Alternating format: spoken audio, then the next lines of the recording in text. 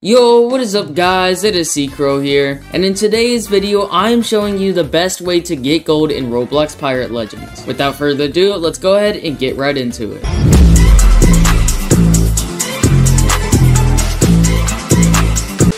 So instead of me telling you what you already know, go to this guy, get a quest, find the treasure, I'm going to be showing you the real best ways to get gold in Pirate Legends. So the first thing you want to do is when you join a server, try and join the team with the most people on it. Then you want to go through all the crews on that team and find the one with the most players in it.